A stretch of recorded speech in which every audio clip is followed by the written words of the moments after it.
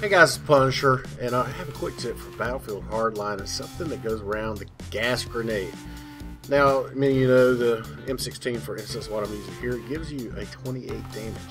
But did you know that when you use a gas grenade against a guy who does not have a gas mask, and he's being actively affected by the gas, any bullet does double damage.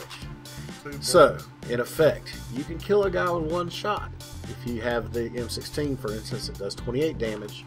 That would be a 56 damage in gas, and if you headshot him, you get a 2 times multiplier. That's a one-shot kill. So anyway, guys, great tip to use if you're using gas on, say, a Blood Money map, and you can throw the gas on the money pile. You can kill a lot of guys off really quickly. Anyway, I hope this helps you out. If you liked it, please give it a thumbs up and subscribe to our channel. We'd appreciate it. Thank you, guys, and we will talk to you later.